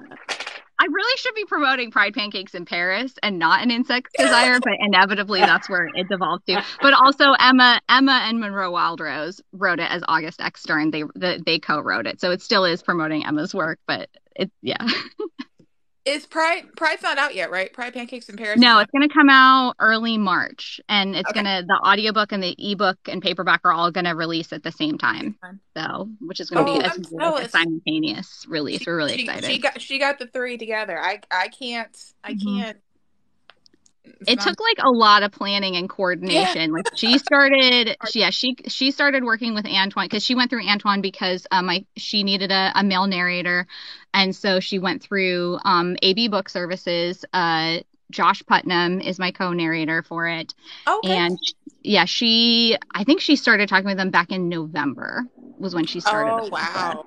Yeah. Okay. So that's the advice I always give to authors, is that if you're wanting to have your audiobook release at the same time as your ebook, it is not too early to start looking like 6 months ahead of your release time, if not more, because then we have to figure out how to fit everything in and make sure it's recorded in time, that it fits in with our editor's schedule, and then you have time to review it, and then you have time to upload it to Findaway or Audible or wherever you're putting it through, because then that can take 10 days to be approved. So we managed all the stars aligned and it worked out. And then of course, the author has to make sure that, they're willing to delay the release of their, their print product too.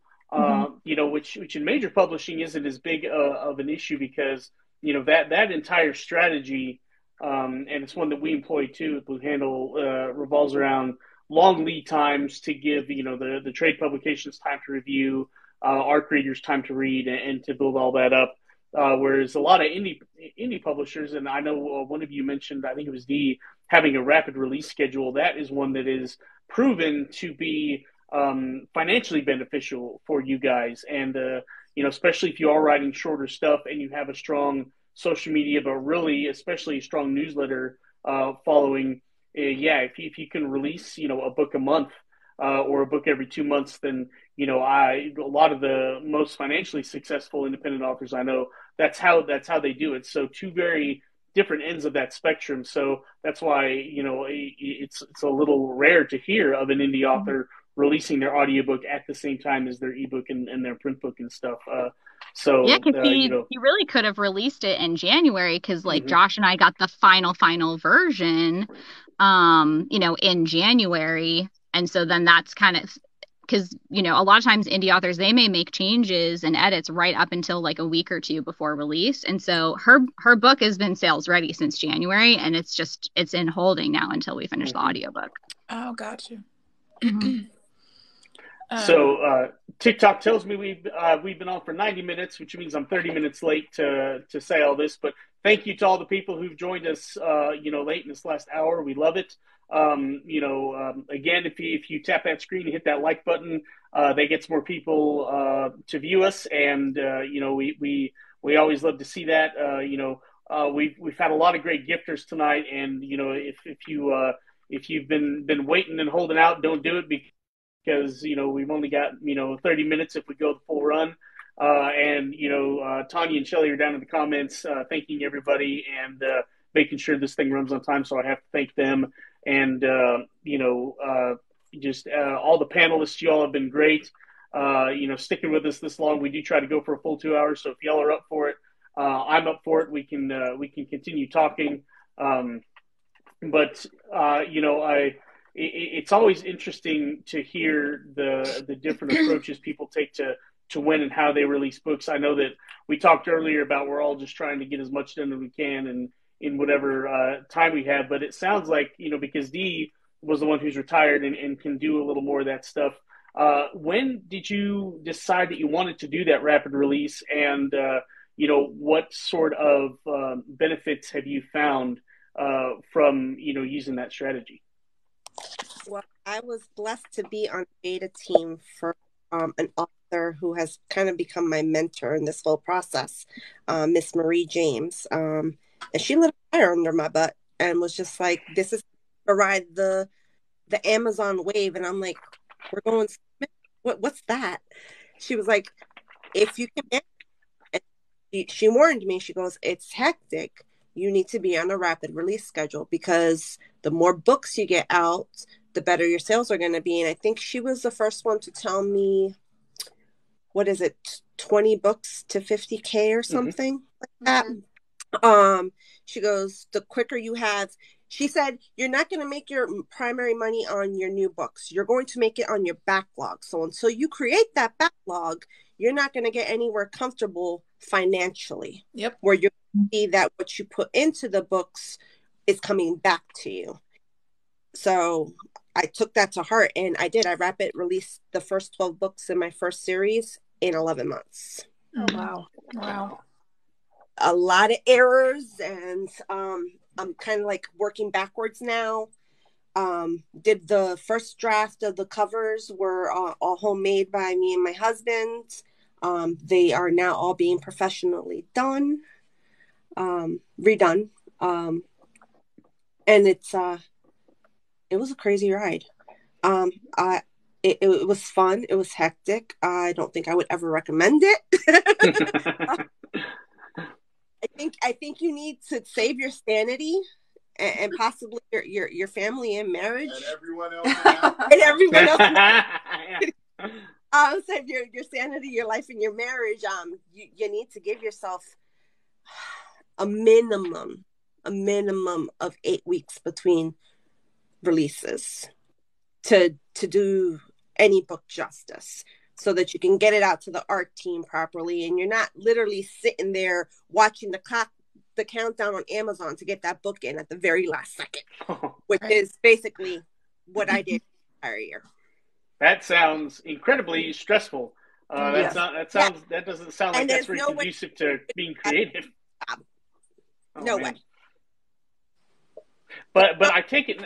In the marketing and all the other stuff. Mhm.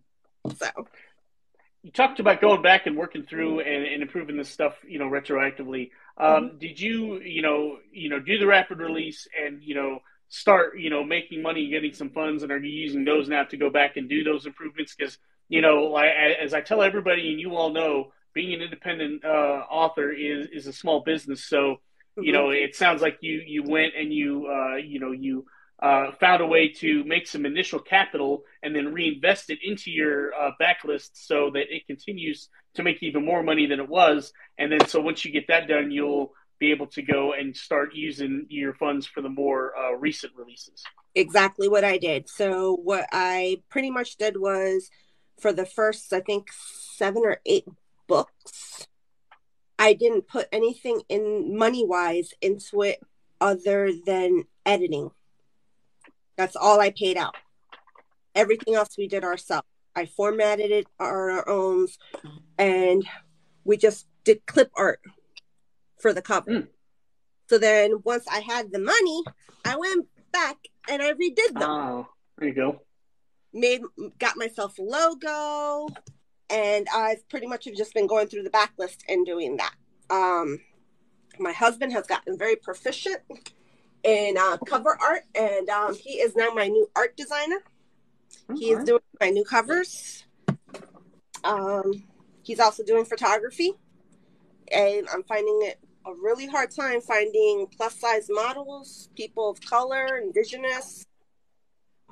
So we're branching out in that direction as well.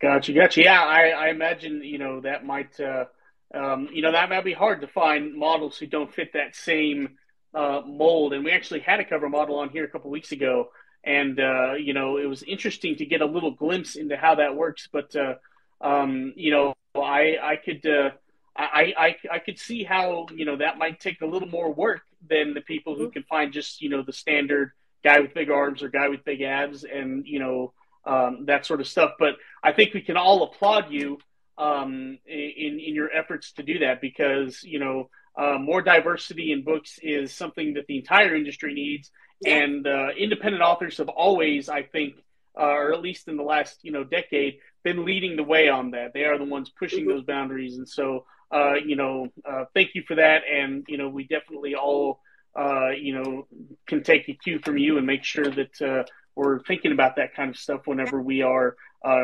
creating our art.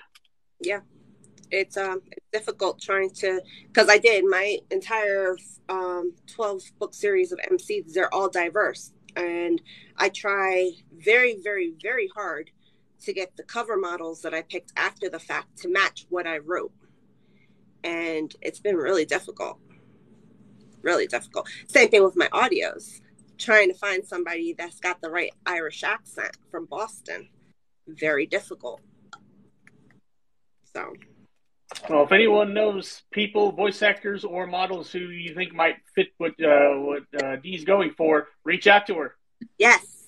Paige is the master of accents. Paige is incredible. Like, I can do accents, like I can do them. But if you want someone who is just really honed in on dialect, and she's fantastic.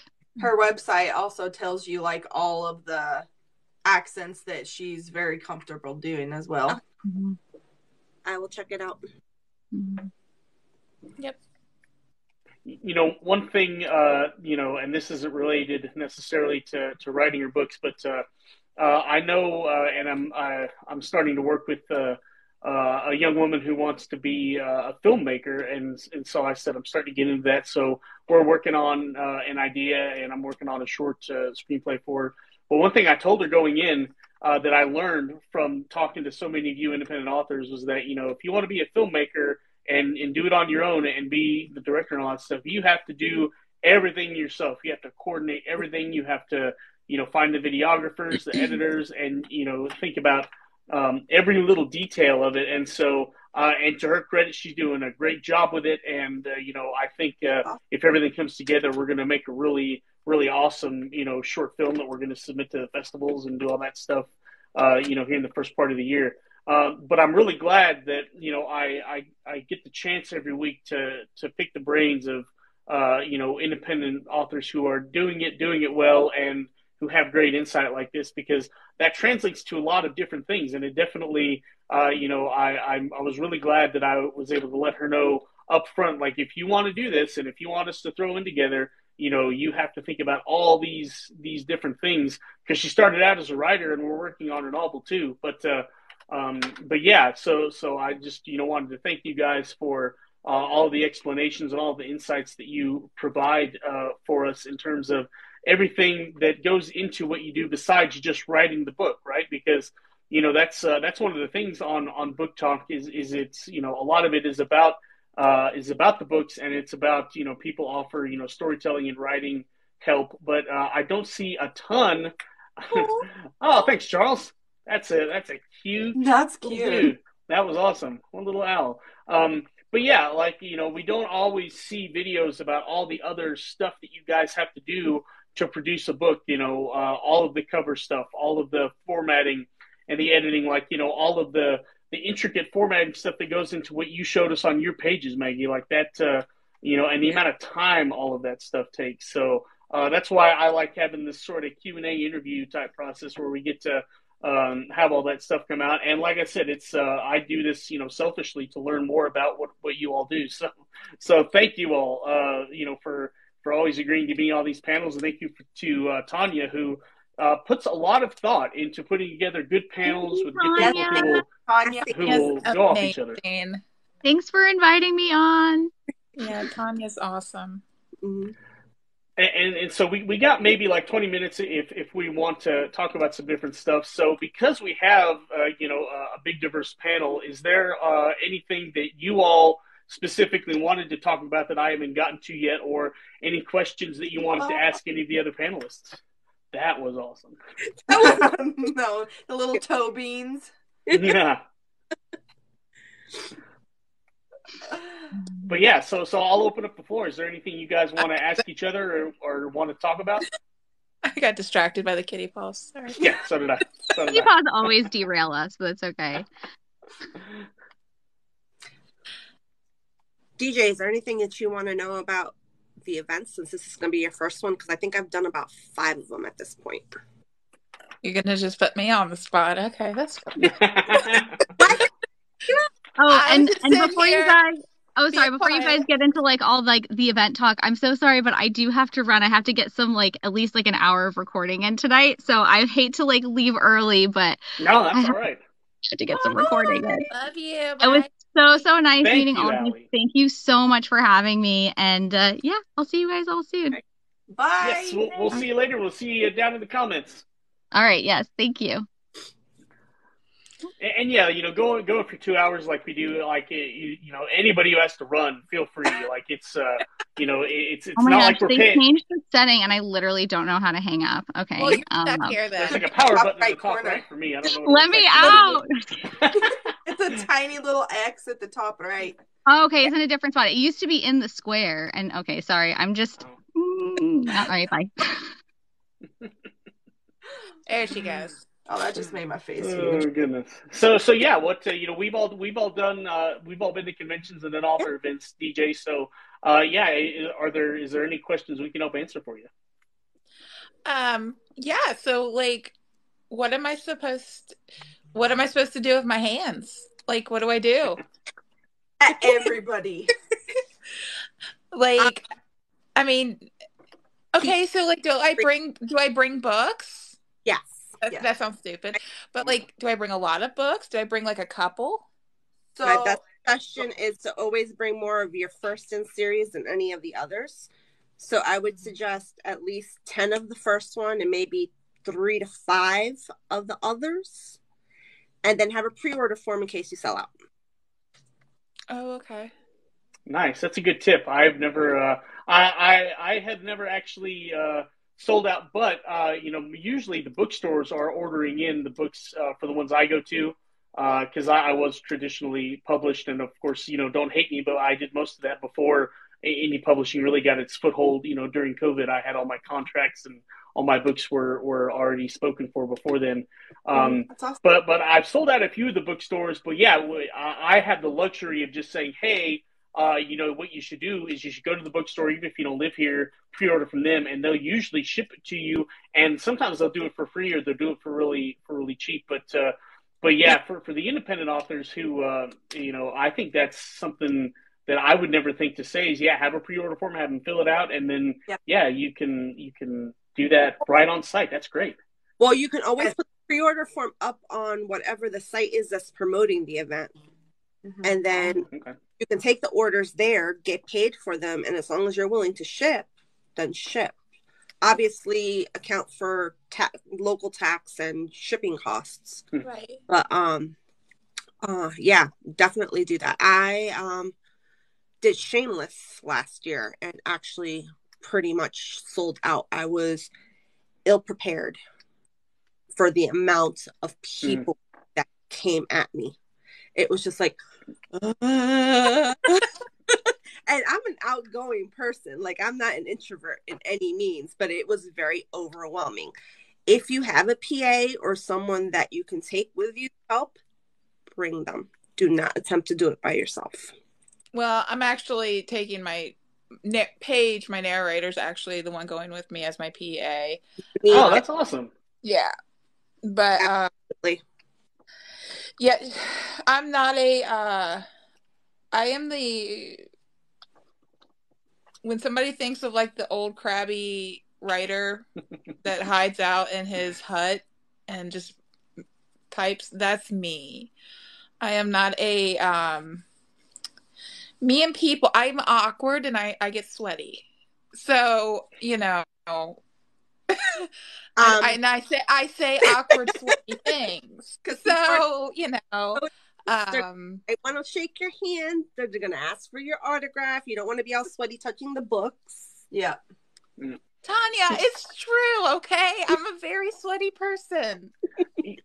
One thing I was going to say, I'm an introvert too. Like, I can act extroverted, and I do this live show, and nobody believes me when I say that, in real life, I definitely can be shy. But take time and go hide out in your room for an hour every once in a while whenever you start feeling that way. And just, be prepared. Know that that's going to happen, because you are going to be surprised at the amount of people who are going to be there, who are going to look at you and be interested if they've never heard you before, the amount of people who will know that you're going to be there and will come straight for you and have all these questions and be super excited and just be, raring to go whenever you're just like barely getting your caffeine and trying to wake up and get acclimated to the new surroundings. So, make sure to block off time and prepare to go to your room or go wherever and recharge that battery if you're an introvert, because that's something that if nobody's told you that you are allowed to do that and that it's totally fine, a lot of people feel obligated to be down there the whole time and to absolutely talk to every single person who wants a piece of your time. And it's an interesting position to be in, because you are the attraction, and you can look at that as the circus attraction, but you are the person who gets to decide how much of your time to give and all of that stuff. Be generous, but also be kind to yourself. It's a balancing act. Maggie has not talked in a while, so what sort of tips do you have for whenever you're at an event? I have to really work on trying to be happy and smile, because the side of my head is shaved and I'm covered in tattoos head to toe. So I have resting bitch face and people find me unapproachable. And then when I open my mouth, they are like, I don't understand you anyway. So I'm like, So I just try lots of smiles and and I just pick someone out and be like, oh, I like your shirt, or I like your shoes, something that I like about them, because it makes you talk to people. It makes you seem approachable, but also you're engaging with a potential reader and they're like, oh, they were nice to me. And, maybe another author hasn't been nice to them that they were excited to see or something. So you build that rapport with them. Mm-hmm. And that's really something like when I go as a reader, I kind of want to feel seen by people I want to go, get their book from. And then they remember that, and it really makes their experience better. Aww. Absolutely. That makes my experience better. To free up your hands, if you have, this is my other suggestion, which was also a lifesaver, to free up your hands and to have less paperwork with you. If you have an iPad, I did what I got a stand and I just leave it on the table and I leave it open to my newsletter. So people can sign up to your newsletter talking to someone. They're not just standing there twiddling their thumbs waiting to talk to you. That's so smart. Or if you don't have an iPad, before you go, do a printout of a QR code that people can snap on the way by. Yep. That's I definitely do that. Ooh, that's such good ideas. It goes to my link tree, so they get everything. And if you're doing your point of purchase sales, like if you have like a Stripe or whatever it is, and also maybe for your iPad too, portable rechargeable batteries, battery packs, have those, have a couple, and have all the necessary cords to plug into stuff. Because if you do stay down there for 3 or 4 hours at a time, let's say, those are going to come in real handy for your iPad, for your devices, for your phone, if that's the Bluetooth, if that's how you're doing it.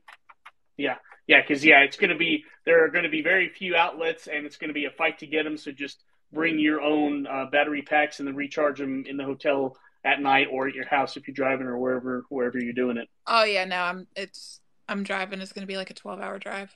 So. Oh wow. Ooh. Yeah, I'm driving to Kansas City for, what is it, Flirty in Kansas City? Kansas? Yeah.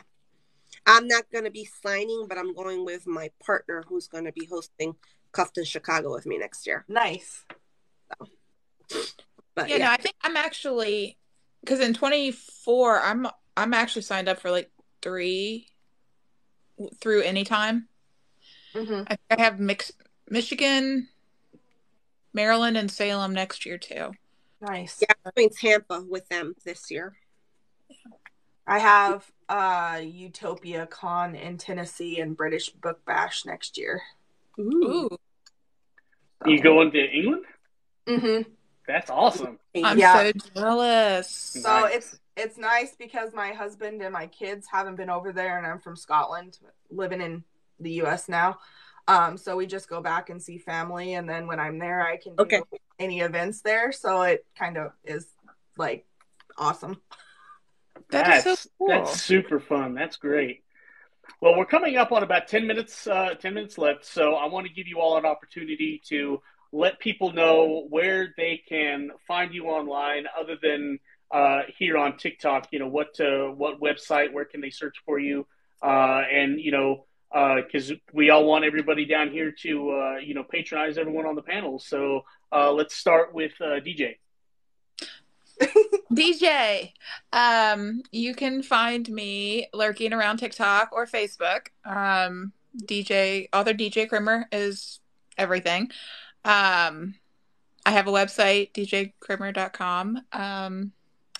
You can find my books there, and on Amazon. I am currently working on going wide, so you will be able to find them in other places as well in the summertime.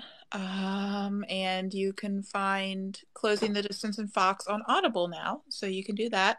Kat, I actually reside in the 513, so I'm already here. So that's where you can find me. Awesome. D, how about you? I am on Kindle Unlimited. My husband is throwing stickers at me. What are you doing? Oh, he's throwing our logo at me. You can also our website, which is, that's our logo, From the Ashes LLC. But the website is dwilliamsauthor.com. Fairly simple. I'm also on Linktree. Get all my information on there. It's got my event schedule. It's got the sign up form for Cuffed Chicago. I'm on Twitter. I'm on Facebook. I'm on Instagram. It's all the same name. But yeah, we are going to be putting up the photography and cover art form here fairly shortly. Ooh, all right. So, yeah. Excellent. That's so exciting. All right, Maggie. I am across the board on all social media, author Maggie Dunbrock. I write fantasy, dark fantasy, about Greek retellings. I have a website that is www.magicofmdunbrock.com. It's a mouthful. You can find my schedule on there, the books that I'm publishing this year. If I remember to write a blog post, it'll be on there. And my Instagram has my link tree with all of the goodies on it that you can find. I also have a Facebook group, Maggie's Witchlings. If you don't know how to spell Maggie, look at my first name. It doesn't make sense. And it's Maggie's Witchlings that you can join and do ARC stuff and a whole bunch of like interactions and fun things. So all right, gotcha. And for me, you can find everything on ricktreon.com. My socials I don't know if any one of them actually match each other. I'm pretty ancient, and so I was a beta person for both Facebook and Twitter. So yeah, I did whatever my kind of college age self wanted to do on those two. so they're not. So but that's ricktreon.com is a clearinghouse.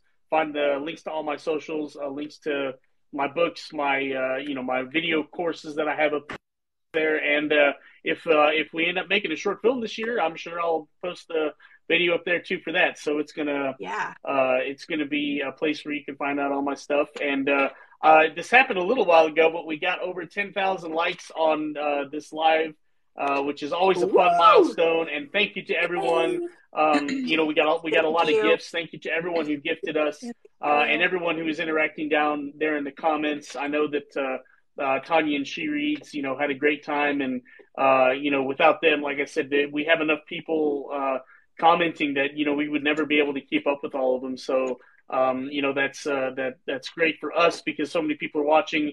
And thanks to all of you, and another wonderful show, great panel. Thank you so much to DJ, to Dee, to Maggie, and to Allie before. And, we'll see you next week, Wednesday, 7 p.m. Central here. And, always so fun to talk with independent creators in the book world. Thanks for us. Thank you for everybody, gifts and everything. Yes, thank you. Good night, everybody. Good night. Good night. Yes, good night, and especially for those on the East Coast, I know it's about to be like 10 o'clock, so y'all get some rest. Thanks for having me. Bye, everyone.